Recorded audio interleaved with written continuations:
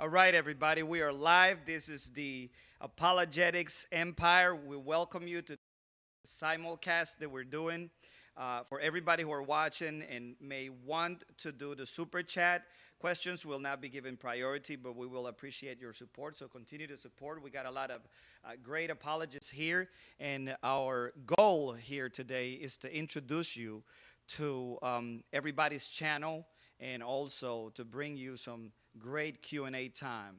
So right now, I'm just going to pass the mic around, and I'm going to get Inspiring Philosophy to tell us a little bit about himself.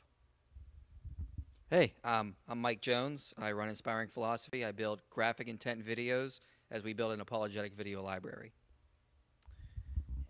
Good evening. My name is Joseph Backholm, and we create visual talking points to help Christians answer questions about faith and culture, and the channel is What Would You Say? Hey, my name is Mike Winger, and I help you learn how to think biblically about everything, covering deep topics of theology and apologetics, and my channel name is Mike Winger. Hey everybody, Sean Hurst, and our ministry is designed around two things, martial arts and apologetics, where we deliver apologetic content using martial arts as a delivery vehicle, and that new apologetic ministry is mixed martial apologetics. Hey guys, I'm Cameron Bertuzzi. I'm exposing you to the intellectual side of Christian belief. My YouTube channel is called Capturing Christianity. My name is Vocab Malone. I like to do presuppositional, polemical, urban apologetics, especially towards my friends, the Hebrew Israelites, and you can find me at youtube.com/Vocab Malone. Y'all know what it is, man. It's your hometown hero, the real Adam Coleman of True Idea Apologetics, and I'm all about helping folks engage objections to Christianity and alternative worldviews that have been gaining traction in the African-American community. My name is Brett Kunkel. I'm the president of Maven, and we help you disciple your young people to know what they believe, why they believe it, and why it matters. And all our channels are maventruth.com. My name is Bobby Conway. We have a YouTube channel called 1 Minute Apologists. We take complicated truths and explain them in simple fashion. I'm Frank Turek. I don't have a voice, but I work for this guy, the great Jorge Gill, who does everything well. And my claim to fame is I'm sitting next to David Wood. That's a good claim to fame. David Wood, make the dopest of the dope videos, Acts17Apologetics. And my channel name is What Do You Mean? All right. Well, this is everybody here. This is an initiative. We're doing what is called a mastermind today, and we're getting together to make sure we figure out a way to give you guys the best content possible. So right now what we're going to do is we're going to pass around the microphone, and everybody who's on the other side asking questions in the comment section. Each one of these guys is going to answer your questions as they see fit. Going to pick the best question in the comment section, and they're going to answer it live for you. So once.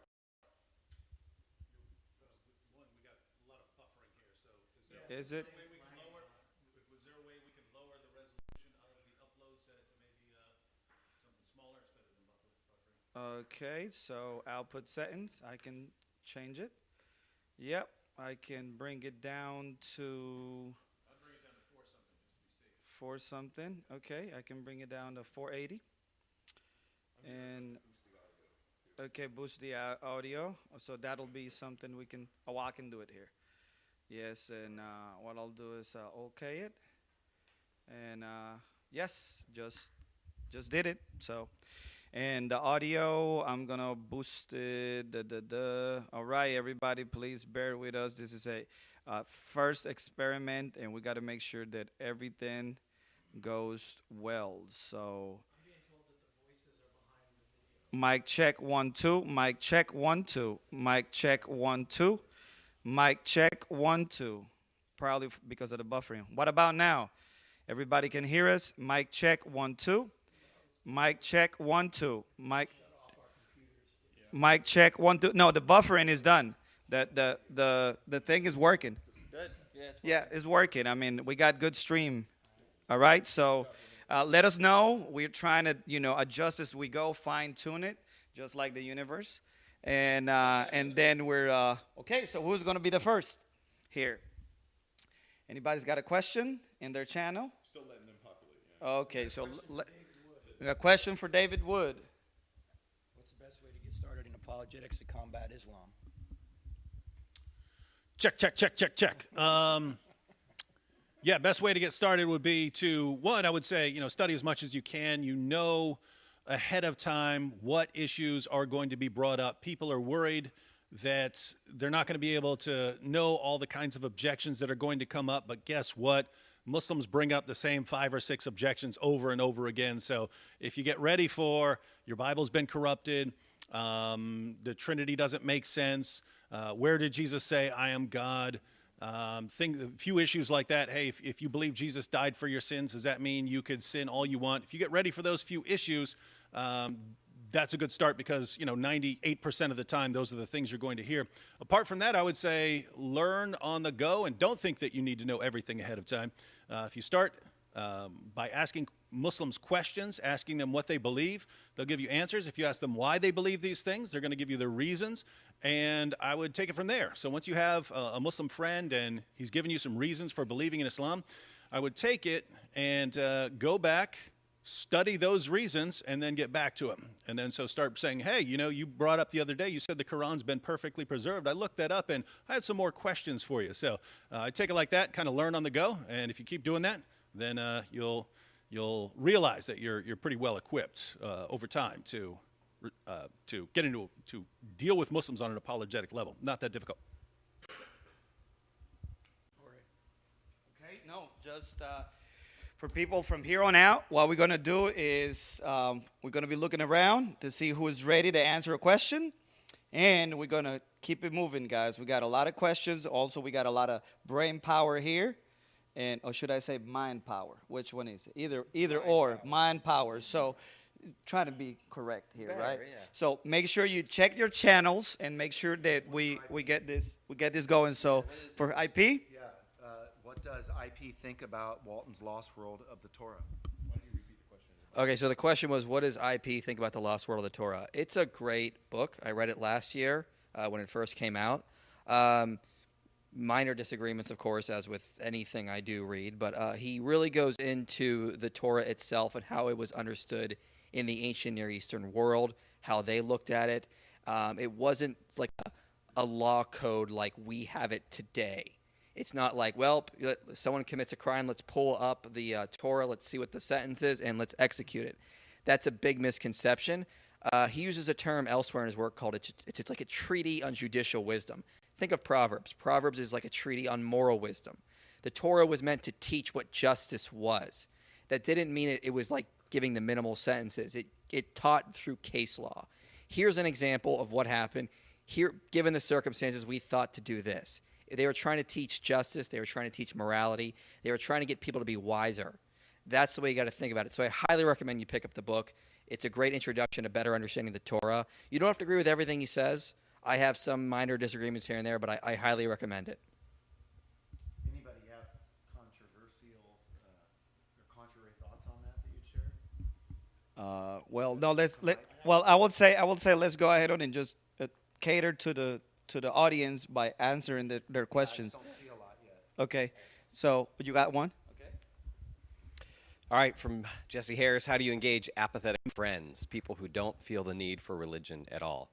I would say a couple of things. Number one, I would ask them the question, why are you apathetic about these things? And that might help you uncover the reasons why they're feeling apathetic. It might be they just want to avoid it. Might be they just don't care.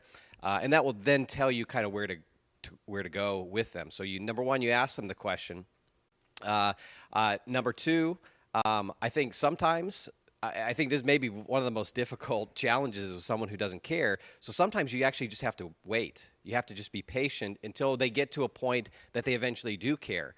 So just because they don't care now doesn't mean that they won't care later on. And so sometimes you wait, and actually you wait for life to kind of beat them up, or you wait for them to struggle, and then that oftentimes they'll start to care about these things. And then number three, throughout the entire process, you pray for them. and not just give this lip service. I think we as Christians give prayer lip service. You pray for them. I had a friend who I prayed for a number of years because of their apathy towards Christ, and then I started praying kind of aggressively. I prayed that they would specifically experience difficulty, and then the Lord brought difficulty in life, and they were much more open then to then talking about spiritual things. So.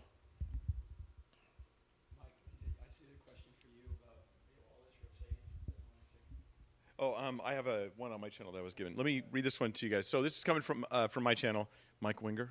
Yeah. Hey guys, there's the question. Says this: should textually suspicious passages in the Bible be used to support theology or doctrine? And one of the examples that was given is 1 John 5 verses 7 and 8, which is a typical Trinitarian support passage that very, very likely was not in the original text.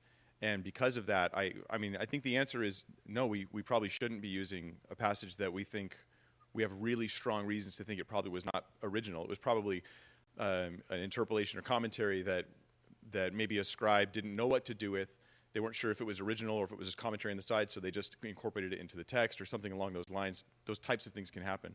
But we have really good reason to think that was not an original passage, like really strong support. So we shouldn't use that. Now, does that threaten the doctrine of the Trinity? Like, by no means. We have such incredible evidence for the doctrine of the Trinity throughout all various passages of Scripture, which is one of the reasons why you don't want to use a passage that people can say, hey, that's probably not original. So it freaks people out a little bit, but when you study it more carefully, you realize it's just wise to move on to other passages. Somebody else? There's a question about somebody was talking to a friend and was trying to say that relative truth was true, and they kicked in the Roadrunner tactic and said, is that relative truth? And the person changed the subject. What do I say? How do I reword it differently? I would just stop and say, hey, do you mind if we go back to that point you made about relative truth? I mentioned that it's self-defeating to say that. Does that resonate with you? Do you kind of get what I'm saying? It's kind of like saying I can't speak a word in English. And just in a kind way, just say, we kind of glossed over that. Can we go back to that? Because detecting self-defeating statements is half of what you need to know to defend the Christian faith, because there's so many false statements out there that are just self-defeating. They're logically impossible, and yet people believe them. And so don't let them move on to another topic. Just in a kind way, go back to that topic and see if they get the point. I have one more here, and then I'll be really quick. It's from Joshua. Who's the earliest mentions of the Gospels? Only quote them, not name them. Well, Paul technically quotes from the book of Luke in 1 Timothy, chapter 5, I believe. There's also possible allusions, I believe, in Clement of Rome sometimes. Also in Justin Martyr, there's a lot of allusions to the Gospels. He refers to them as the memoirs of the apostles. So you can check out those. Those are some pretty good sources for that. Who's next? I have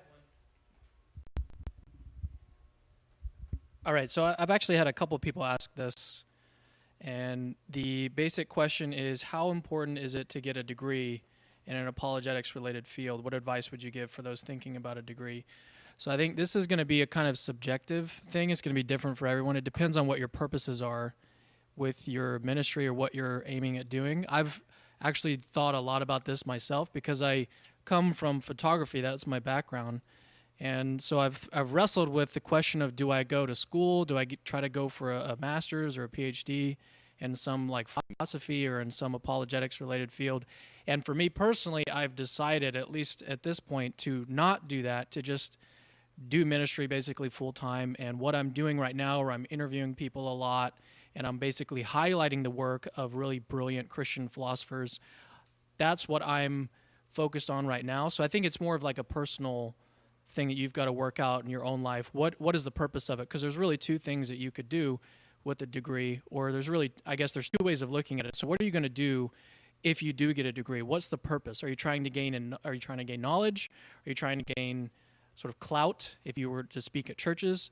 And I think those are the two things that I was looking at. And so for me, what I would be focused on if I was to get a degree would be the knowledge part of it. I would want to have more understanding of the field of philosophy, religion, And so ultimately I decided if I was going to do that, if that's my goal, I can just read books. I can get really great books, and I don't have to go into debt and to get a degree. But it's ultimately up to you what you want to do with it, and also realize that the job market for a philosophy professor, something like that, the job market is very, very competitive. So that's something else to keep in mind, what you're going to actually do with the degree. And I know that a lot of people here will probably have some thoughts on that, but we'll pass it on. I'd like to say something really quick about that, since I'm in the other end of the spectrum. For me, actually, I do full-time ministry. I work for, Cross-Examine. And, he said he works for me, so, what school has helped me to realize is that I have all these ideas in my head, and I got all these arguments, and I know all these concepts, and I read, and being able to sit down in a classroom and have that flush out for me and put together in categories and have a control way to learn and to put these things in order for me to understand a little better. Has helped me a lot. So it all depends, like Cameron says, what are you trying to do with this? Is this just for you to serve in the local church? Is this for you to go and try to get a professorship somewhere? I think that it's on an individual basis, on a case-by-case basis. So in my case, I want to do this, but I'm doing ministry at the same time, so I only take one class at a time. And it might take me 10 years, but I'm already in the field doing this.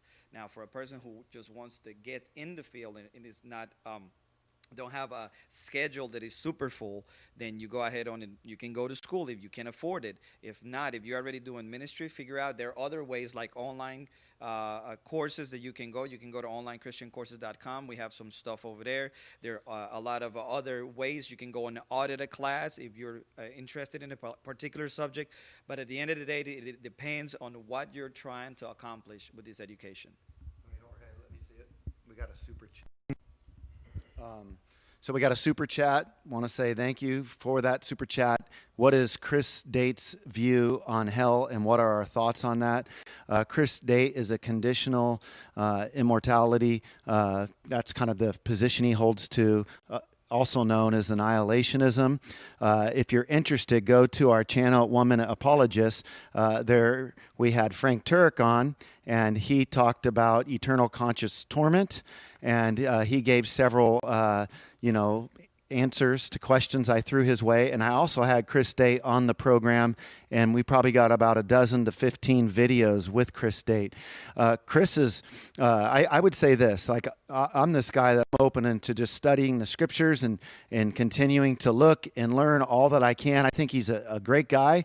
I would say that I would differ with him on being a 5-point Calvinist, where I used to be one. He's a friend. I love Chris, and I do think that when it comes to this particular view, you had John Stott building out an exegetical case. You'll have other thinkers that will look at it, and they'll build an exegetical case, and I don't think they need to be demonized from the standpoint of like, oh, they're not Christians, or they're teaching completely heretical. I think that you can, that's an option that people have, and they can build a biblical case. And I've been an eternal conscious torment guy throughout, most of my believing time. Right? That sounds terrible. But Chris Date, I want to study what he has to say. I just haven't had time because of being, engaged in my research for so long. But I will say this: when I wrote Hell, Rob Bell, and What Happens When People Die, after his book Love Wins comes out, he was being accused of being a universalist, and I said, no, I think he's more of a postmortem, nuanced, purgatorial inclusivist.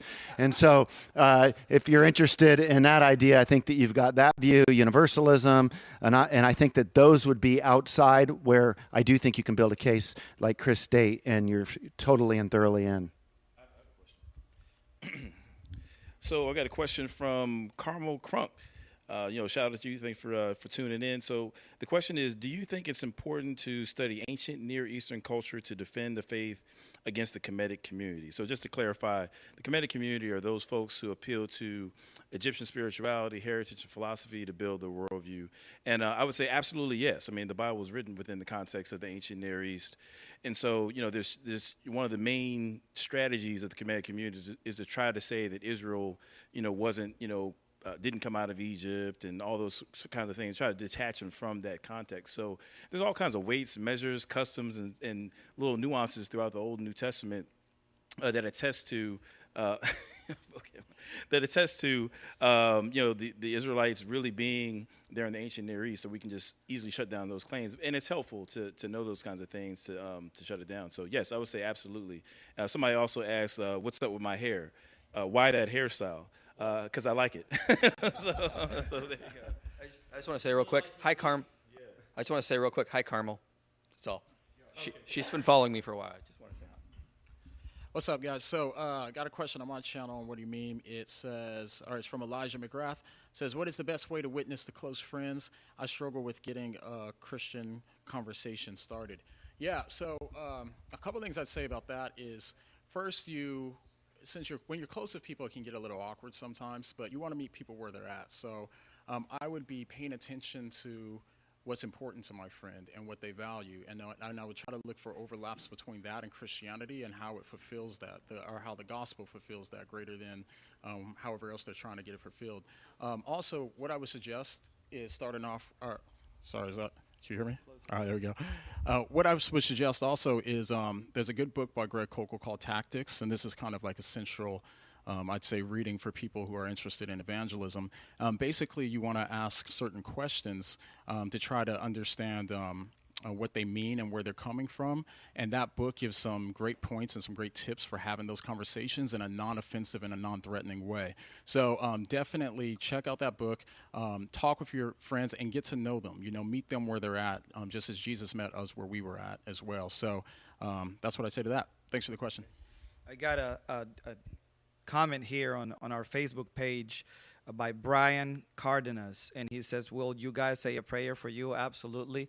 We'll pray for you. We prayed before we started this live stream, and we will be glad to pray for you afterwards. So consider yourself prayed up for afterwards, okay?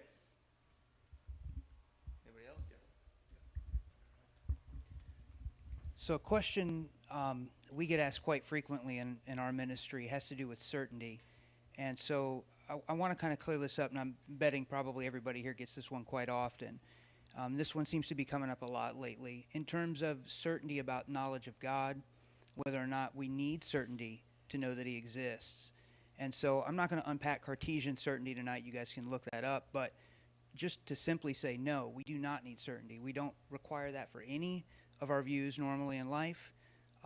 It's completely unreasonable. Most professional philosophers who work in this field would also not agree with that either. And that field would be epistemology for those of you that are interested in asking these questions. So just understand that a reasonable way to think about it is to think about the fact that all you need is some evidence that fits whatever it is you are thinking about. So in this case would be God, all right? And that God would be the best hypothesis for that evidence. And there are ways we can weigh that and handle that, and we can talk about that in the future if anyone's interested. All right, so I have another question. Oh, let me get the microphone here. So I have another question from, his name is Anthony Rowden. He's actually one of my patrons, so thank you so much, Anthony, for supporting me. He says, for anyone, how do we explain to others, especially in the church, the importance of apologetics? It seems there's a lot of resistance to it. So I actually interviewed Bobby over here, who most of my viewers will be aware of because I just interviewed him on my channel. We talked about this very topic. So if you want to get a little bit deeper in this question, then check out my interview with Bobby, the 1 Minute Apologist. But one of the things that he said in my interview with him that I really, really liked was he said, if you're not doing apologetics, well, how did you phrase this, Bobby? You said, the person who says that apologetics isn't necessary has just revealed how little. Well, let me let you say it. Let me let you say it. I think this is the quote you might be referring to. Yeah, the person who says apologetics isn't important has just revealed how little evangelism they are doing. There we go. So that was actually one of my favorite quotes from that interview. So if you want to watch the whole thing, go ahead and do that. But what I do when I talk to people about the importance of apologetics, I just tell my story. So the reason why I'm involved in apologetics now is because my brother became an atheist about 7-8 years ago. And that is the reason for me why apologetics is so important, is because it can lead to these really bad things that can happen where people fall away. And I think this is why we need an apologetics in the church, is to make sure that this doesn't happen, is so that people know that there is good evidence, there's good reasons for Christianity, not just to keep them in the faith, but to keep them believing something that is true. I think that's ultimately what we're all doing here, is we want to believe what is true. It's not just about defending something we grew up believing. That's what I did when I first started to look into apologetics and philosophy, was I wanted to figure out, is any of this stuff even true? Like, beyond just trying to defend something that I grew up believing. Is this true? And so I think obviously it is, after I looked into the evidence and the arguments. And so I think that's the reason why, at least in my own personal case, when I talk to people, the importance of it is because it does lead to people falling away from the faith, and then later on sort of being averse to it, not wanting to be open to the arguments and to the evidence. Once you get into your position, it's a lot harder to get them out than if you can just sort of give them some of the reasons along the way. And I think the church has failed at that, and it's going to continue to fail at that unless we turn it around. So. I got a quick one for Frank, because I know he's not reading the comments. I got a super chat. So Frank, the question is the following. Given the current political atmosphere, how do you deal with believers that appear to forsake biblical principles in regards to abortion and taxation? Well, I don't know about the taxation question, because there's nothing in the Bible about what the tax level should be. With regard to abortion, I would ask them, how did they come to that conclusion? Why do they think that is a viable political position to get behind, that abortion should be legal? Jesus scolded the Pharisees, who were politicians, in Matthew 23:23, where he said that you neglect the weightier matters of the law. You're basically tithing your spices, but you're neglecting the weightier matters of the law. And the weightiest matter of the law, of course, is life, because the right to life is the right to all of the rights. If you don't have life, you don't have anything. So if we're not out politically trying to support life of the most innocent and vulnerable of our citizens, then we're not really upholding the Christian worldview. Or just, doesn't even have to be the Christian worldview. It could be the natural law worldview. We have to support that. And that, I put it this way, that being pro-life does not qualify you to be a candidate, but being pro-abortion disqualifies you from being a candidate. You can be pro-life and be a knucklehead in just about every other area, but I think it's a fundamental requirement of a politician that I'm going to support is that that person be pro-life. If they're not pro-life, they're disqualified. Yeah, we got a super chat here, and then we also have one for Michael. But let me see where that went. I got it right here. You do? Michael, you answer that, and then we'll hit the super chat, and then we'll pass it on to Adam. All right, so since we're going to go into controversy here, Jim Wick, John Wick's younger brother, asked, is IP the only theistic evolutionist in the Apologetic Empire? I don't know. We didn't really talk about that much. I mean, Frank thinks the universe is eternal. Isn't that kidding. But, you know... We're evolving on that issue. He says we're evolving on that issue. But, you know, that's not a central core doctrine. I think we all here believe in an historical Adam and Eve. We all believe that they fell and that Jesus came to redeem us from that, offer us eternal life in the resurrection that is to come. So I think as long as we accept that, it doesn't matter. If you want more, in a week, I'll be in the Toronto area debating Dr. Joe Boot on is evolution compatible with the Bible, and I'll make sure that's on YouTube. It's going to be on February 12th, but I'll make sure it's up on YouTube, even if I have to upload it to my own channel after we record it and everything. So stay tuned for that, and I'll lay out some good arguments in there. If you want to know more about my view, see my Genesis series on my channel. I go over everything from Genesis 1 up to 6, and I explain how this fits with the theistic evolutionist view.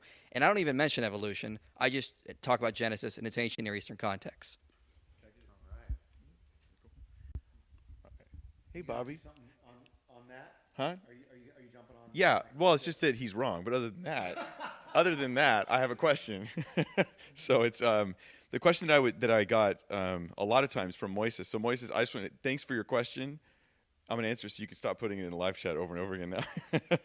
But it's what is the name of the Father, Son, and Spirit in Matthew 28:19? That's the question he keeps asking.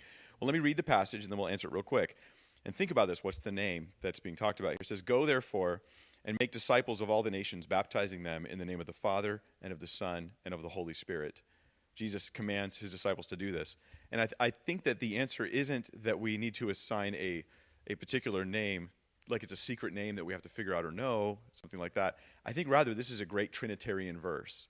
Because of the name, single name of the Father, the Son, and the Holy Spirit, this one name for three persons, how does that work? Well, the Trinity. God is, one being, three persons, three in one. And I think that's a great Trinitarian passage, along with another 200 of them that we have in the text of Scripture for you. So, yeah, so thanks for your question. I'll pass it on.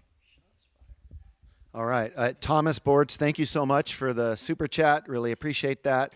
If the Gospels are anonymous, does it hurt the case for Christianity? I would encourage you to read a book by Brad Petrie. I really enjoyed his book, The Case for Jesus, and I think he got his PhD from Notre Dame. He makes the case at the very beginning. I haven't had the privilege and the luxury of looking at all of some of the, manuscripts, but he says he actually goes against this whole idea that the Gospels are anonymous. He says, in fact, when you look in the manuscripts, they all have the name there. So he actually refutes it, and it's in his book, The Case for Jesus, the first few chapters. I found it fascinating, so I just would throw that as a book to read. He is a Roman Catholic, but he does have some good stuff. And Frank, you do speak a lot on Gospels. Was there anything that you might want to add to that question? Because I know some of the stuff comes up on campuses that you can think of. Well, another book is the one written by Peter Williams, Can We Trust the Gospels? Isn't that what it's called, Mike? I think that's what it's called. Yeah, and one of the things he pointed out with regard to the authorship is he said, if you look at, say, Matthew, it's written by a Jew in the first century, even if it's not Matthew, right? It's Jewish throughout. It's really written to the Jews. So I think even if it's not Matthew, it's a Jew who is an eyewitness. Oh, by the way, a little side note before I go to the question. I am seeing people note that the sound is a bit out of sync with the video. Keep in mind, this is experimental, right? I was anticipating some technical difficulties, but basically Jorge got the program that allows him to live stream to multiple channels. We tried last week with a lecture that Frank was given where we put it out on multiple channels, had no problems there, but the question is, how many channels can we go live on at the same time? So this is kind of experimental. Once it works, we're going to see, where to take it from there. Oh, it could be your garbage mic that has Jorge's picture on it. That's what happens. See, that's what pride does, ladies and gentlemen. Anyway, question I had was Question I had was from Matt Hedges. He asked how to refute the claim from Muslims that Jesus was never crucified. And I'll give, there are lots of ways, but I'll mention three quick things. One, you can refute it historically, namely that we have a lot of historical data on Jesus' crucifixion. Even atheist scholars, agnostic scholars, Jewish scholars treat Jesus' death by crucifixion as a historical fact. People like Bart Ehrman and the Jesus Seminar will call it one of the best established facts of history. So we know historically that Jesus died by crucifixion. So that's one thing. Two, you can refute it morally, because the Muslim response is, no, he wasn't crucified. God made everyone think that he was crucified by disguising someone else and making him look like Jesus. And so this makes sense to them. They think, oh, God put someone else in his place, and this is much better. But what have you done? You've turned God into a deceiver who starts false religions for no reason, right? I mean, so if you ask your Muslim friend after he points this out, so why do Christians believe that Jesus died on the cross? Who corrupted the message of Jesus and turned it into Christianity?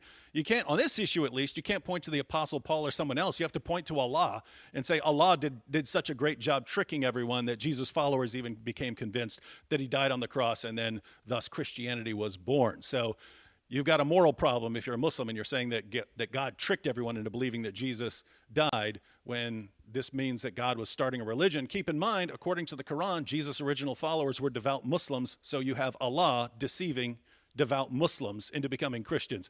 Big problems there. And the third thing I would recommend, Quran says about the Jewish and Christian scriptures. The Quran affirms not only the inspiration of the Jewish and Christian scriptures, but also their preservation and authority. The Quran even commands Christians to judge by the gospel that we have, the gospel that we read. Muslims will say the Bible's been corrupted. The Quran says no one can change Allah's word. So once you realize that the Quran is sending us to the Bible, to the gospel, as authoritative scripture, then they've got a problem on their hands, because guess what? If we obey the Quran, then we judge by the gospel. We have to judge that Jesus died by crucifixion. Islam is wrong. Or if we don't judge by the gospel, we treat it as corrupt, we still have to believe that Islam is wrong because Islam affirms the gospel that we have. So either way, Islam turns out to be false. That's the direction I'd go. Now here's one for Bobby. Aya Trojek says, question to Bobby Conway, why didn't Jesus write the gospel himself? Well, that is a question that I cannot answer, but I can say that Jesus, he is the good news, and he empowered his disciples by discipling them, by spending time with them, by teaching, but he is the Word that became flesh. And so when we look at his life and we study his life, there's so much to learn. I see Tim over there pointing people to the fifth gospel, but that's maybe a little bit different. But anyway, what's that? Yeah. Oh, and Mike Winger did say a good point. You know, it'd be hard for him to write about his death and resurrection before he did it. But he did speak about his death and resurrection before he did it, so I suppose he could, right? And, you know, the other thing, too, we say that Jesus never wrote anything. Well, he never wrote anything as far as we know. You know what I mean? It's like there's times, you know, he could have written a lot of things down, but we just don't know that, and we don't have it in the inspired text. Adam had a question for him a moment ago, and I just want to make sure we get it over. Hope that helps. No, cool. Thank you. Yeah, so I got a question. I'm trying to work my way through them one by one. So just the next one down is Adam. This is really important, actually. Adam, are there any other apologists there with you that's addressing the momentum of the so-called conscious community among believers who are ethnically African Americans? If so, who? If not, why? Now, actually, I'm going to tell you why I think it's a great question, because first of all, you do have some guys in this team here who are directly engaging the conscious community, such as Vocab Malone, you know, you had David Wood, John McCrae, and so forth. Aside from that, though, you know, I think what's actually even more fundamental is that all truth is God's truth. You know what I'm saying? And there's not one channel up here that I'm not, you know, gleaning from, learning from, and so forth. You know what I'm saying? So I think one of the misconceptions is that what's going on in the conscious community is so alien to the other kinds of apologetics concerns, is that we kind of have to create for a whole flock. I said, I endorse everybody here, but you know, to that, yeah, John McCrae, Vocab. I don't want to mention about Vocab, man. But yeah, all right, Vocab, and yeah. So I guess that's how I would answer. Yeah. Somebody else? Nice.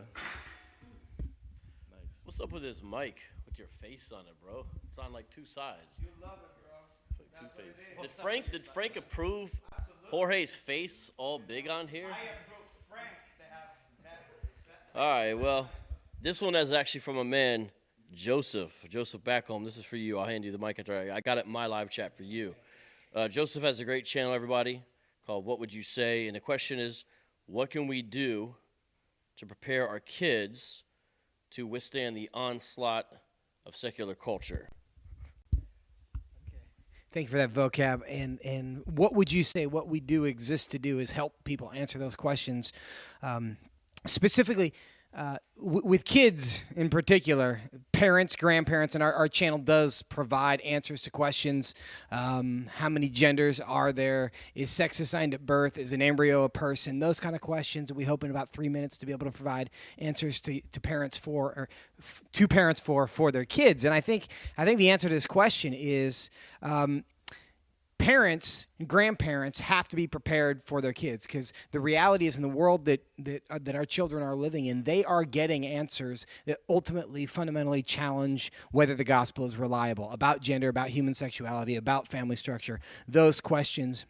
And the accusation underlying all of these questions is, did God really say? And we go back to Genesis 3. Are the things that God revealed to us in Scripture actually true? Do they apply to the world today? And if parents don't have the ability to answer that question for kids, then what's happening, I think, is kids begin to lose faith because the other side is super aggressive, super evangelistic, and really confident in what they believe. And if we can't provide a similar response to that, then I think what we are communicating without communicating is they actually have a better answer. They're more confident in what they believe than we are. And eventually, I think that's what young people are observing happen in these culture wars, because and as a result are getting sucked into the mob because they feel like they know what they're talking about and they're really confident about what they say. And so from the parents' perspective, I think what we have to do is we have to be students ourselves of the culture, of the gospel, how the gospel applies to the culture, and we have to be ready for these questions so we're not afraid when the questions happen and we don't run away and try to change the subject, because that's communicating something to our kids as well. So.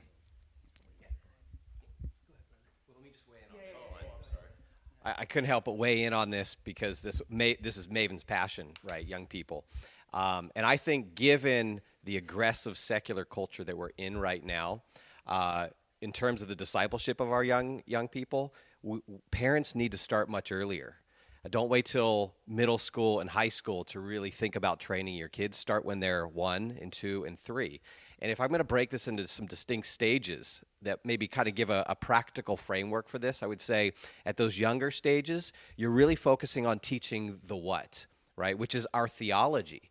And we have got to lay a solid foundation of theology for our children, because our theology provides our worldview, how we see the world. And so there is no greater area of knowledge that you and I can pass on to our kids than the knowledge of God. And that starts early on. And so you're pouring into them this theology that's going to shape their worldview.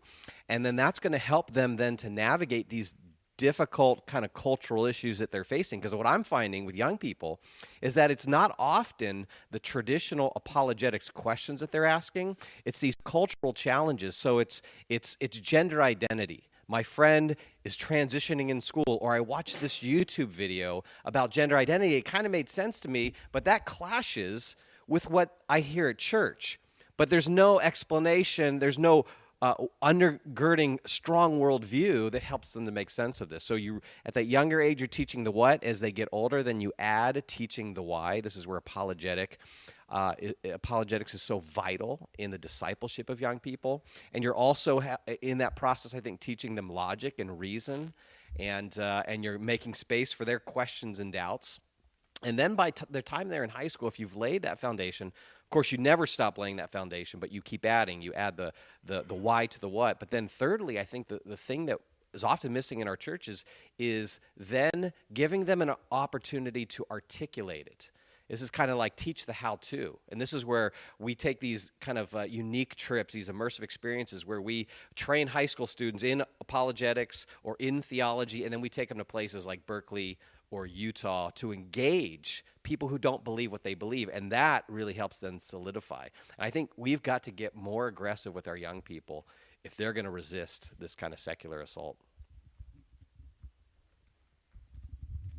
So we had a question from Matt asking how to refute Roman Catholicism. And so what I would say to you here, Matt, is rather than focus on a system, instead focus on a person. If you've got somebody in mind that you know that's Catholic, which is what I'm operating under the premise or inference here that is your question, focus on them and whether or not they're trusting in Christ alone for their salvation. Start from there, because that's the most important key fundamental part. Then from there you can work out once you know that they're saved. But always start there at the salvation first, because if you start from the system, it may take you forever, and who knows what may happen to that person in the meantime. So hopefully that's helpful, brother. I got two quick things. So one question I had was, where's Braxton Hunter from Trinity Radio? And he actually is just, he couldn't make it, okay? He couldn't make it, scheduling conflicts, but he would love to be here. And maybe if we do this again, he'll be here. But I want you guys to go check him out, Braxton Hunter. His YouTube channel is called Trinity Radio, so go search his channel.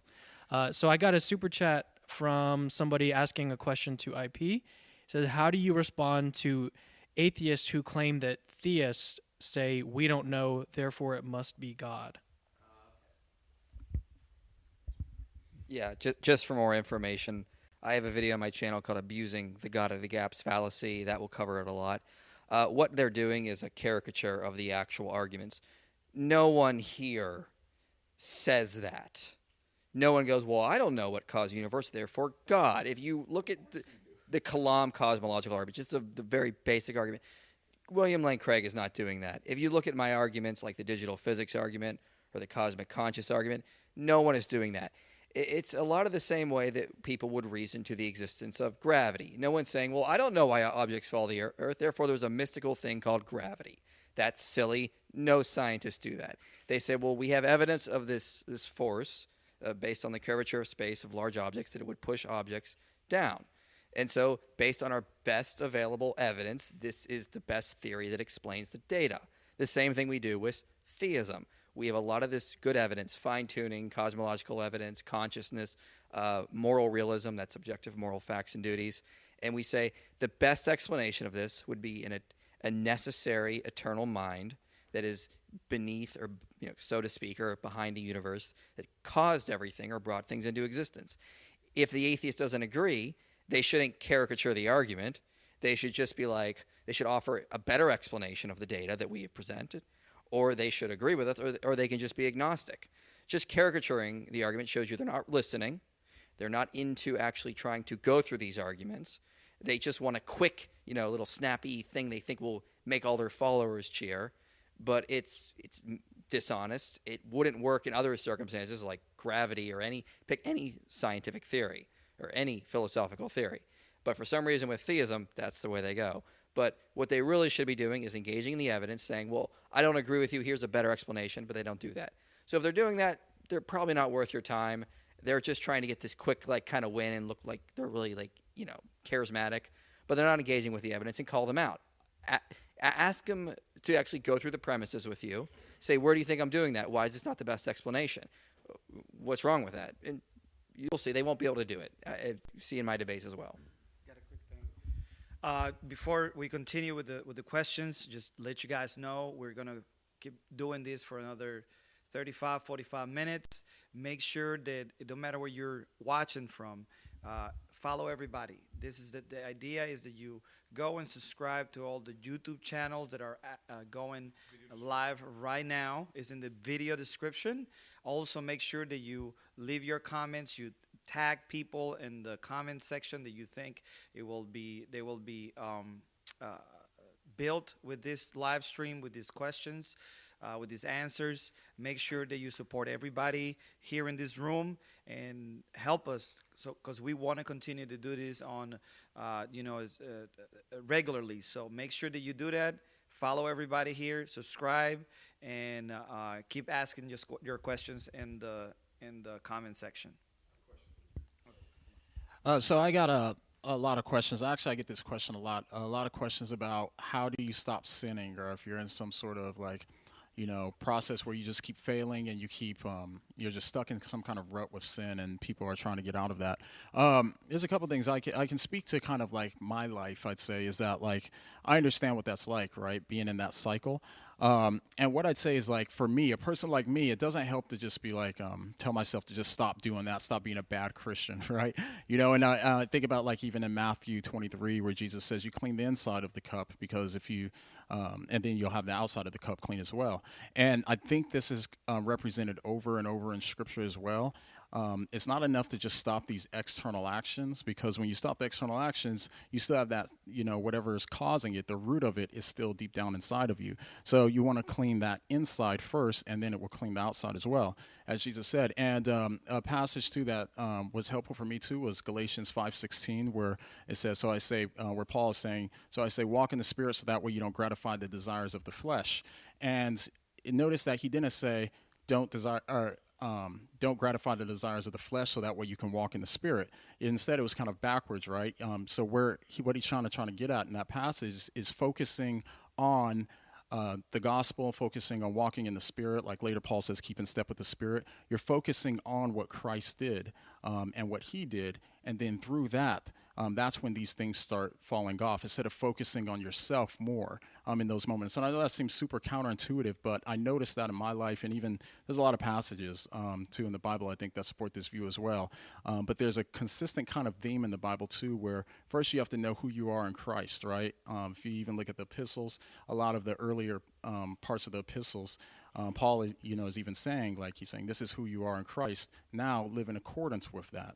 So it's opposite from the way you typically kind of think about in the rest of, like, a lot of the world religions and stuff, because they say that you have to just cut off the external stuff and then you can be holy. But in Christianity, what you see over and over in the Bible too is it's backwards. Not saying don't cut off the external stuff, but your motivation now just comes from focusing on God and what he's done for you, and that you have salvation through him. And then out of gratitude for that, that's when you start being able to stop doing these things for different reasons. So hope that helps. Cool, man. We got another good one. First of all, I want to say thanks for everybody who's in the live chat right now. Shout out to my man BK Apologist, Matt Jackson. Y'all should subscribe to their channels as well. Got some great urban apologetic stuff. But I have another question. Somebody says that my man Benjamin Dixon says he's preparing for an apologetics presentation, and he kind of wants some tips and kind of some guidance on how to go about preparing for that. Hey, I guess it's kind of not a shameless plug because it's not my organization, but I would highly recommend CIA training, man. That's offered through Cross-Examine Ministries. I attended it this past year, and it was phenomenal. Learned a lot of great tips and tricks and stuff like that. With that being said, we got the OG of Cross-Examine, in the house, Frank Turks. I want to kind of hand this question off to him and let him take a stab at it. Thanks, Adam. Yeah, we run the Cross-Examine Instructor Academy, CIA, to teach you how to have the voice of doing a presentation. That's it. Like your voice? That's what we do. So you want to be a part of this. Go to crossexamine.org, click on events. You'll see CIA there. It's August 6 to 8, I think, this year. It's a Thursday through Saturday. We'll have Brett Kunkel. He'll be there. We'll have David Wood. He'll be there. Bobby Conway will be there. Myself, Greg Kokel, Jay Warner Wallace, Jorge Ernesto Gil Calderon. We will have Elisa Childers there, Richard Howe. It's going to be a great event. Only take about 60 people because we not only present to you, you present to us, and we need to evaluate you. I had a quick question here. Where is it? Someone... I'll find it later. Who has a question? Hayden Tang. Hayden Tang is asking, what can people do to help join or spread the Apologetics Empire? Keep in mind, a few of us discussed this meeting last year before I ever said anything about an Apologetics Empire. So we basically got together and discussed the people who are posting lots of content. What? It was part of the CIA. It was CIA. We were at CIA, and I was sitting there with Jorge and with Bobby Conway, and we started discussing, hey, what would happen if the people, the Christians who are doing lots of apologetic stuff on YouTube actually got together, explored strategies,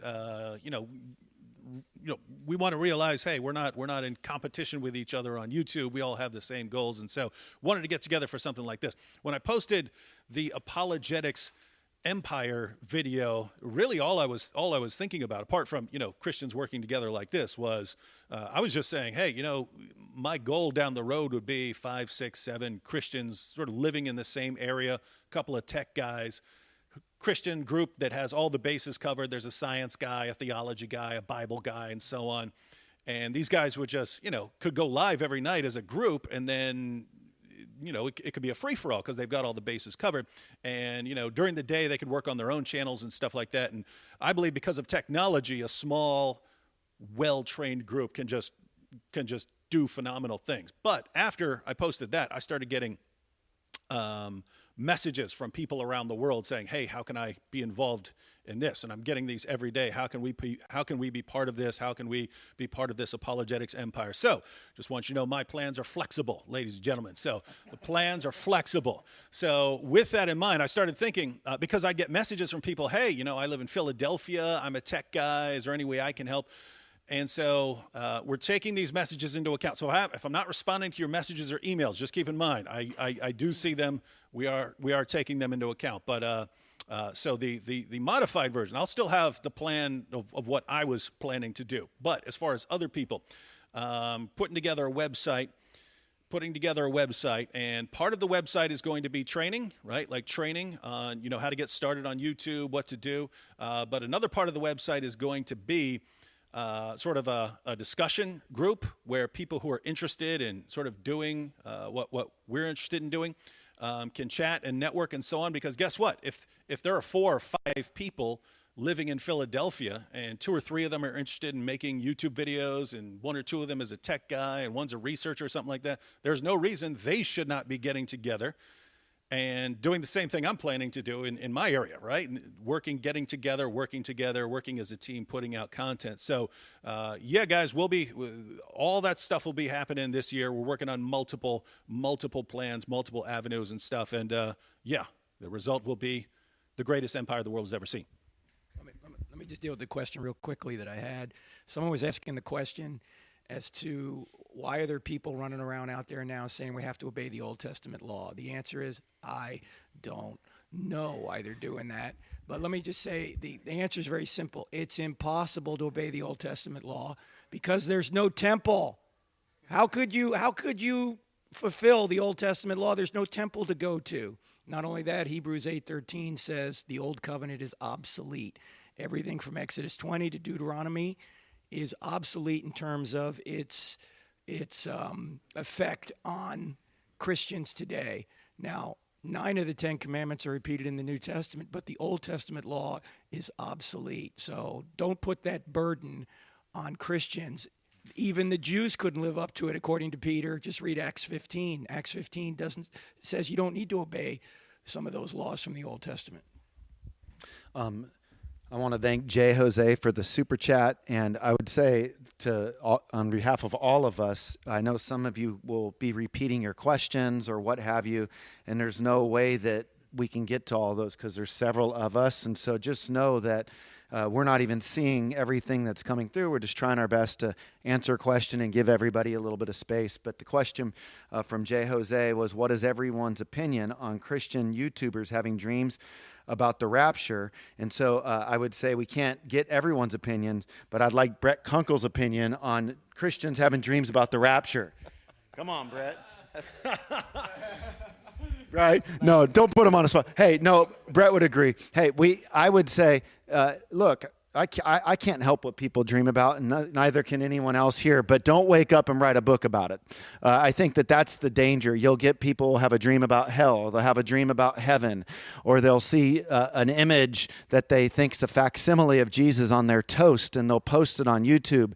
And we just have to be so careful. I mean, dreams are wild, I mean, I love surrealism as a form of art. Vladimir Kush is my favorite surrealist artist. It's where you combine dreams with in reality. But look, we can go to and have a dream, and it can seem as if things are real, and we're in a dream state, and we don't want to wake up and superimpose our dream on other people. That's not to say that I don't believe that people can have a dream that could mean something to them and that God could end up working through it. But as it comes to the doctrine of the rapture, we have to be really careful that we don't start setting dates, that we don't start laying out the way it's going to look perfectly. What we have to look to is the scriptures, and we have to realize that we have to be gracious on the timing. There's pre-trib, there's post-trib, there's partial preterist, there's mid-trib.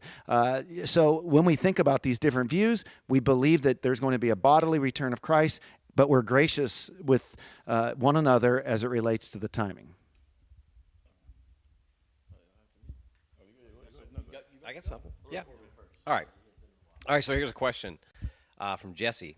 When talking with people who are willing to engage on the level of ideas, I find that we typically can't get past our different epistemologies. How do you suggest establishing common ground regarding what is truth and how we can know it? Great question. Epistemology is just simply the study of knowledge, right? It answers questions like, how do we know what we know? What is truth, or what is knowledge? What counts as evidence, these kinds of things. And so, for example, you might be talking to someone and you want to talk about God's existence or spiritual ideas, and they may say something like, well, I only think we can know what can be scientifically proven or something like that, right? Verified by science.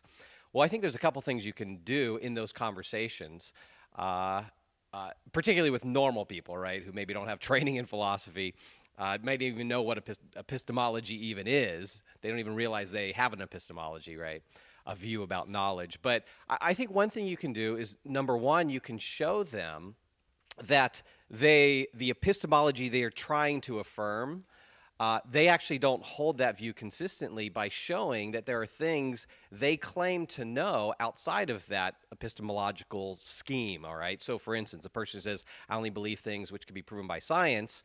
You might ask them, well, how do you know that the content of your thought, that George Washington is the first president of the United States, is actually the actual content? How do you know you're having that thought, right? Is it something, does science somehow tell you that? No, that's just through rational reflection. Or how do you know that torturing young children just for fun is morally wrong or something like that? Or how do you know that racism is wrong?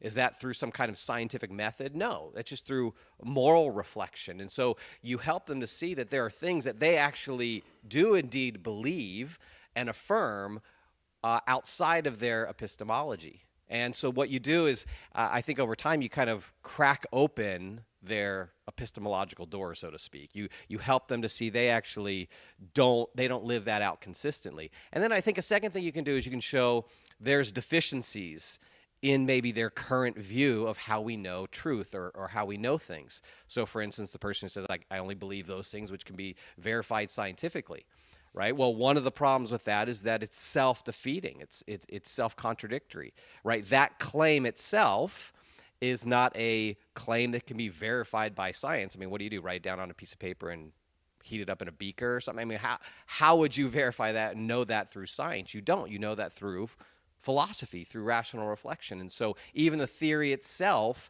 is self-defeating and self-contradictory. And so I think those are the kind of things you can do to help open someone up to being open to the evidence, kind of opening up their views on knowledge and truth. I got a question from Mario. What study Bible do you recommend for in-depth study? I thought that was an interesting one, and I always appreciate a question about deeper Bible study. If you just have to get one, I would go with the ESV Study Bible. And the reason is it's not as sectarian as a lot of study Bibles and has multiple authors versus just one. For example, nothing wrong with the MacArthur Study Bible, but it's more sectarian in its views, and it's only one author. There's advantages and disadvantages to that. ESV Study Bible has experts who wrote the commentary for each book, and they'll often give multiple views just in the study notes. It's almost like a miniature commentary, but they're really good at making it succinct, multiple views before they sort of settle on one. It's very hard to beat for in-depth study, in my view. The ESV Study Bible, published by Crossway, could be a little difficult to carry around, however. That's the only disadvantage. But hands down that one. And then real quick, I ain't said it in a while, so I got one real quick one from Mario. He asked, I'm sorry, that was Mario. Jose asked, when do you know when you should basically cut somebody off or kick the dust off your feet when you're dealing with them in evangelism situations? My response to that is I think Christians are too quick to pull the plug. I think our tendency is to kind of think, our time is so valuable and these people they're not worth our time and all this. I don't know how we know from looking on the outside and the surface of a situation who is near the kingdom in Jesus speak. If I would have seen Saul, who later became the Apostle Paul, holding coats for people stoning Stephen, I'd be like, that dude, he's probably never going to make it. Look, and then he's on the road to Damascus to do what? The Bible says he was breathing out murderous threats against the Christians. Nobody would have thought he's close to the kingdom. And even in our era, in the 20th century, Tom Skinner, who was a gangster in Harlem, who the Lord brought to faith miraculously, or Nicky Cruz of the Mau Mau's in the 60s as well. Who would have thought they were close? But David Wilkerson and the people in Skinner's life kept on showing them the love of Christ. So my view is when you think it's been too much, just go a little bit more. Pray it through, see what happens. Let them pull the plug. I don't think we should be so quick to pull the plug. And at some point, I hope we can get another question from John McCrae. I feel like it's been a while from him, but I think Cameron had something next. All right, so I've got a question from Stubadub. He says, how do you respond when an atheist says, at least atheists admit when they don't know something? So I'd say a couple of things in response to this. So first of all, I think that it depends on the atheist, because a lot of atheists don't admit when they don't know something. It also depends on the claim itself. And then also, a lot of theists that I know, a lot of Christian philosophers especially, and Mike even has some thoughts on this, a lot of Christian philosophers are very quick to admit when they don't know something. So it really depends on the context, who you're talking about, what atheist, what theist, what claim. But I think really what's at the heart of this idea is that we don't want to be too strong with the claims that we make. Like, we don't want to go beyond what the evidence suggests. And so I think that sentiment is ultimately a good thing to think about. Like, you don't want to go too strong, basically. You don't want to go too further than what the evidence permits you to go. And so I think in with respect to the arguments for God's existence and the evidence that we have for theism, IP talked about this a little bit earlier, I think that there are really good arguments and evidence for the truth of theism and for Christianity. And so really what it comes down to is, what does the evidence suggest? But I think the evidence does suggest a lot. All right, and I have another question for IP from Carmel Crunk. She says, how do you respond to atheists who say the burden of proof is on theists? Well, first of all, it to some degree it is. We're saying that God does exist. That is a positive claim. But we're not just saying that. We have offered evidence, arguments from consciousness, arguments from the beginning of the universe, cosmology, arguments from quantum mechanics, arguments from moral realism. We have put this big theory out there. We've put a lot of this evidence out there. The atheist just then can't say, well, I'm not convinced, and the burden is still on you. No, that's a subjective argument at that point. That's not how it works. We said we have presented all this evidence. The best explanation is a theistic worldview. If you can't offer a better explanation, we are justified in saying this is the best explanation. Watch how atheists argue against young earth creationists. Young earth creationists will say, rock layers prove Noah's flood. Now, you may think that, but just go with me in this hypothetical. The atheist will say, no, I'm going to offer a better explanation. I think those rock layers were laid down millions of years. See, they're offering a better explanation for that. When it comes to the arguments for God's existence, they rarely, and I mean rarely, do that. It's all about, well, I'm just not convinced, or I don't know, or I don't think that gets you there. They're not doing the same. They're not playing the same game. It's a little bit, they'll try things like that. Make them offer a better explanation. We understand we have a burden of proof to meet. We offer arguments and evidence and say this is the best explanation. They just can't turn around and go, well, I'm not convinced, and therefore you're not right. No, that's not how it works. If they can't offer you anything else, we're justified in saying this is the best explanation.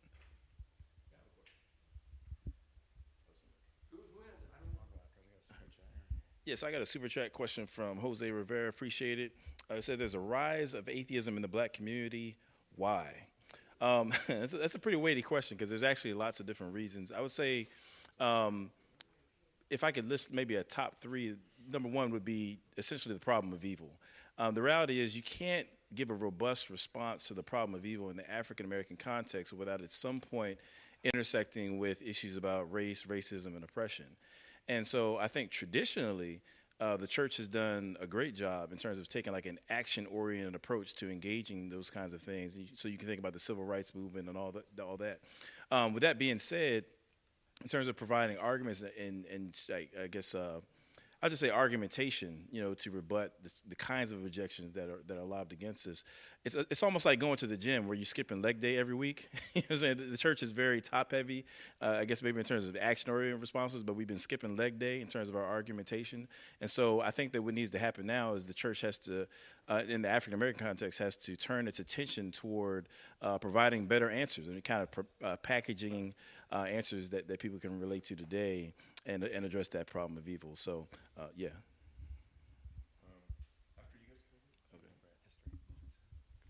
Okay, so and just another thing. Some of you could see this. I want to be sensitive. I know some of you can think, "Oh man, well, you got to give a super chat to get your answers." I'm new to these live things, but I've just been told that they go to the top. So we have these super chats coming in, and so we're not trying to, at the end of the day, we're thankful for everything that you give, and we just want you to know we appreciate it. We're not trying to overlook any questions at all, but we do have some of the super chats that are coming in, and we're just trying to recognize those as we don't have time to answer everything. I just saw one: can eschatology be used as an apologetic, such as the Olivet Discourse? And then another one, and that's from the Miss Amrun, thank you. And then another one: since a list of books would take too long, can you give a list of authors that address historical, scientific, and philosophical fields of apologetics? Thomas Bortz. Does anybody have just a special set of books offhand that you would want to recommend as it relates to historical, scientific, and philosophical fields of apologetics? Some books you might have? Okay. John Lennox, Can Science Prove Everything? Yep. J.P. Moreland. Yeah, I was going to say, for philosophical apologetics, my favorite guy out there is J.P. Moreland, and particularly one book I think it's really, especially if you're wanting to dive deeper into the philosophy, his book, the Recalcitrant Imago Dei, where he talks about the human person and the failure of naturalism to account for these certain things like free will, consciousness, rationality, the soul, objective morality, intrinsic value. I think is a really good philosophical work in apologetics, and shows how naturalism can't account for these irreducible facts. Awesome. I had a question asked several times about how can someone be delivered from sinful lust. Go to our podcast. I have 2 interviews with a guy by the name of Stephen Black, who came out of homosexuality years ago, and he said 3 things are necessary. He put it in an acronym. You have to have strong abs. You have to have accountability with people that you trust. You have to have boundaries, and you have to have a spiritually devoted life, ABS. So you have to get into Scripture. You have to go to scriptures like Romans 6 and Romans 7, and you just have to get closer to Jesus. I know that sounds trite, but it's true. So you have to have accountability, boundaries, and a spiritually devoted life. He handed it to me because of my good abs. Why are you laughing? What's so? Anyway. Quick shout out to Andrew Tam, who's in China, and said, "Hi, David and minions. Thank you for thank you for doing what you do. I'm based in China, and I'm locked in due to the coronavirus epidemic. Your videos are great for keeping up my family's morale. So glad we could help." Andrew did get several questions on why there are no women here. And are women even allowed in apologetics? Why are there no women here? Just keep in mind, this is the first meeting, and we were blessed that an anonymous, very, very famous sports figure allowed us to use his house to get together. But since we're all going to be staying in the same house, it was kind of if someone had a wife, like Bobby brought his wife and so on. But we didn't want to bring in a bunch of women apologists and all of us be sharing the same house. Yeah, that's true. That's true. That would be okay then. So for the future, we would have. And if you go to CIA, you'll know that there are plenty of women speakers in apologetics, although not nearly enough. So if you're interested, certainly get involved. For the future, when we get together for meetings like this, we'll need a slightly different setup, but we'd be happy to do that. Question was from Mrs. Apostate. Mrs. Apostate is the apostate prophet's wife. He's an atheist channel, but if you want to know about Islam, he's a former Muslim, puts out awesome content, so be sure to subscribe to the apostate prophet. But Mrs. Apostate said, "Do you think it's possible that the gospel story was a fictional work based on the Old Testament, just as the Chronicles of Narnia was a fictional work inspired by the gospel?" No, do not regard that as, you could say logically possible or something like that, but not historically possible.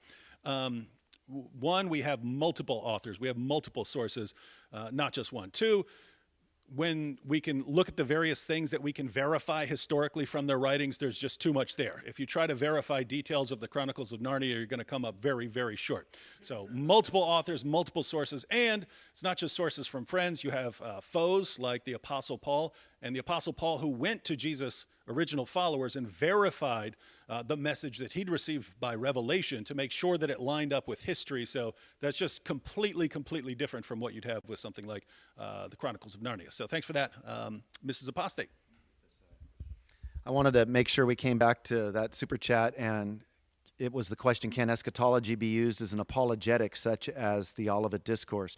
The Olivet Discourse is seen in Matthew 24, 25, and depending upon one's eschatological viewpoint that they take, they'll interpret the Olivet Discourse differently. I think as it relates to doing apologetics versus maybe eschatology, I think that we would do apologetics around Christ's first coming, his incarnation, his death, his burial, his resurrection. As it relates to future prophecy, I think that we can build out a good apologetic on the fact that we can count on him coming again because he kept his promises to come the first time. So that would just be a simple way that I would answer that. Anyone else ready to answer the questions? Yeah, real quick. I got a question from atheist fan favorite. Pine Creek is in the building. He asked, do you think that more people would become Christians if apologists use 1 Kings 18 as a template on how to evangelize, i.e. pray in Jesus' name to light up water-soaked wood? So how I respond to that is, well, first of all, I think as somebody who purports to have been purports to be a former Christian, to be well-versed in theology, I would think he probably should know how I'm going to answer this question, but perhaps not. I guess maybe haven't been banned by Mike Winger and David Wood. Maybe you're trying to test the new guy.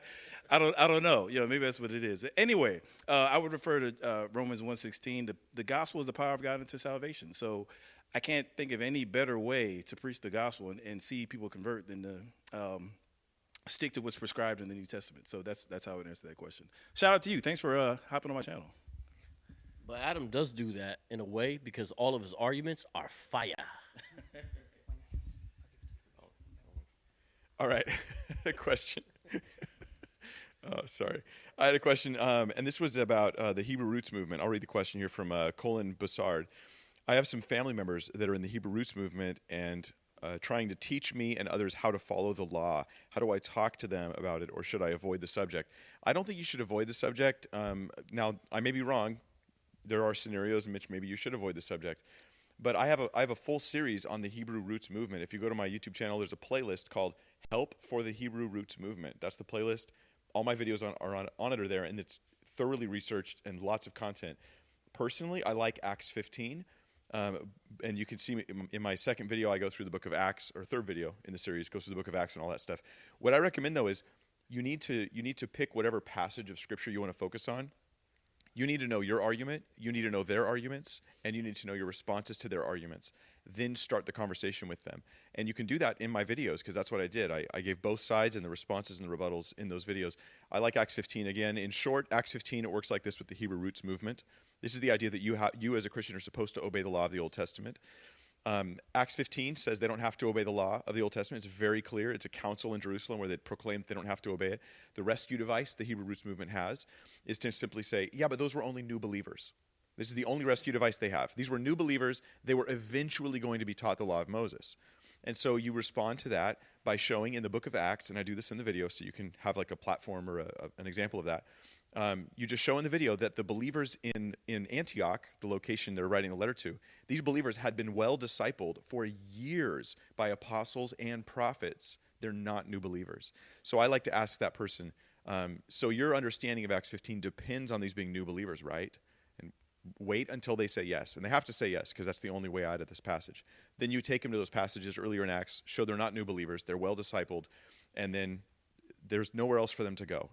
That's just one passage. There's many that would refute it, and I have a lot of them in that series. Yeah. Again, for everybody who are watching this over there, make sure that you go into the description, follow every channel on YouTube, make sure that you support them. Keep leaving your questions. We have another 10 minutes to go. David Wood is going to close us out, and make sure that you continue to follow the Apologetics Empire. We have a lot of good stuff coming up, and you're going to see our videos, how they're going to go to the next level. So keep praying for us. If you cannot support us financially, that's fine, but we do covet your prayers. We need your prayers for us to continue to do this. The devil knows what's coming, and he is sure to attack us. He's always looking out to destroy what we're building here. So we want your prayers. We want your continued support. Make sure that you join our newsletters, subscribe, and support. So that was all. So who was next? We got a question for David here. David? He's been waiting. Yeah. Okay. Huh? Oh, sorry, Sean. All right. So this may be the same one for David. I'll tag on to the end of this. First one was, had a question from Joshua LeClaire asking, how has the Army changed my view on theology and my worldview? And so for those of you that don't know, I saw quite a bit of combat, and we have another brother here tonight with us who's also a veteran, so he may want to jump in on that. But actually, it just set a fire under my rear end. Two things as soon as I got back retired out, was that I have no problem telling another grown man, hey, I love you, brother, because life's too short. And so that was something that I don't care. Obviously, that's meant in a manly way. But the second thing is that it also really prompted me to start trying to share the gospel as much as I could in any way I possibly could. And a lot of that just comes through, for me, relationships. But I tried to make that a priority. And something that somebody said to me once is, look, people don't care how much you know until they know how much you care. And so that was an absolute priority for me upon getting back stateside. The question that I have for Woods and Brother David, you don't even necessarily you could probably answer this with a video, I would think, but it's from Paula Eastman, who came out of Islam and I think is a Christian now, asking how to respond to, I believe it was Ahmed Deedat, if I remember the question correctly, and I'm betting you've probably got some videos on that, but Paula would like to deal with that. Yeah, you're not going to be able to do that, but I figured maybe you might have some recommendations of videos. So what's happened on my live stream here is there's an individual that's really been asking a lot of questions, genuinely wanting to know how to deal with the dual accounts that where did Jesus go when he was born. One account says that he went to Egypt, and then another account talks about him going off to Nazareth, and just trying to figure out how do you reconcile the Matthew-Luke account there. And so I know you come up with some of this stuff in your conversations with the Muslims, and I thought you'd do good answering it, so here you go. All right, so on the issue of Ahmed Deedat, I would just say listen to what he says, and then read the Bible passage he's talking about, and watch what happens. I haven't made a lot of. I'm not sure I've made any videos about Deedat. I've made a bunch of videos about Zakir Naik, which those responses usually apply to Deedat as well, because Zakir Naik got them from Deedat. So you can see all kinds of problems there. But on the issue, so the issue was the dual account. So basically, if you're reading Matthew and you're reading Luke, the claim is, well, in Matthew, they go to Egypt after Bethlehem, and in Luke, they go to Nazareth after Bethlehem. And I just want to point out, no, according to both accounts, they go to Nazareth. Matthew simply includes a trip to Egypt. And so if you regard that as a contradiction, then you're going to find all kinds of contradictions, because that's just something normal that we do when we're telling stories. We can leave things out that are irrelevant to the point we're trying to make. We can shorten stories. It's called telescoping, right? You shorten the stories because you only have a limited amount of space to write. But this happens all the time. If I'm sharing my testimony, right? If I'm sharing my testimony, that might happen in many different ways, depending on how long I have to tell the story and which details I'm trying to emphasize. So if I say, hey, I attacked my dad, and then I went to jail, and in jail I met a friend, and so on. Notice I'm leaving out a lot of stuff that happened, right? Because if I'm telling it and I have a little more time, I'll say I attacked my dad, and then I went to a mental hospital, which is true. And then I'll say, then I went to jail. What I almost never do is tell the exact order of events because that would be very time-consuming and it would be pretty irrelevant to the points I'm trying to make. So if I wanted to include all the details, I'd have to say, after I attacked my dad, I was taken to a mental hospital, then I was taken to jail, then I got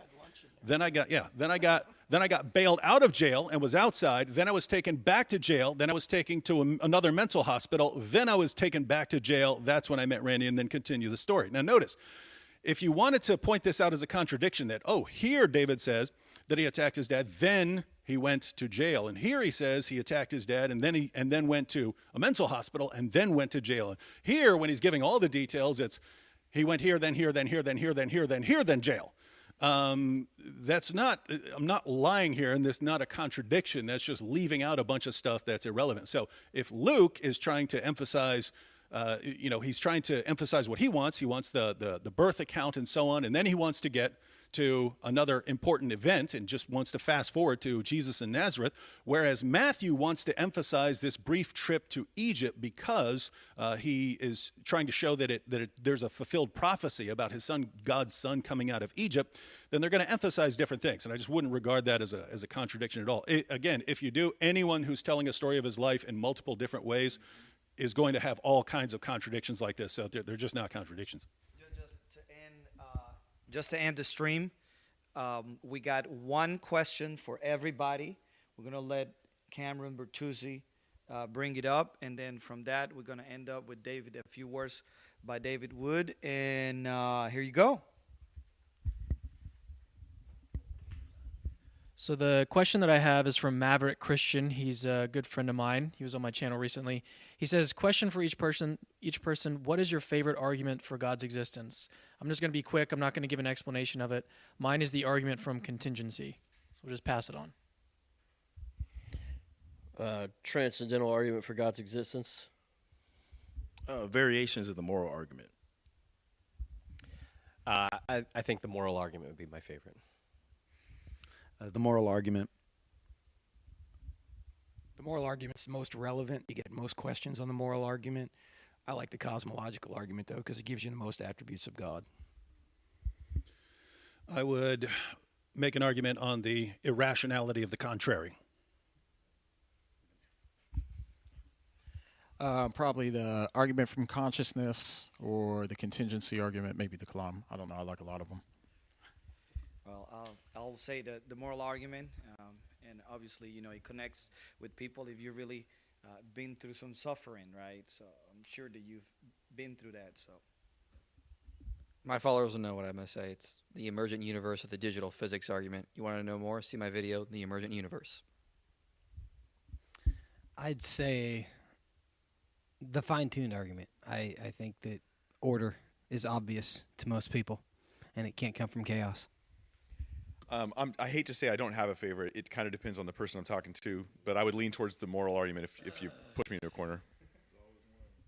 That would be two, but man, it's funny how that worked out. But I guess if I had to pick one, either Aquinas' fifth way or the Kalam, which is two. So there you go.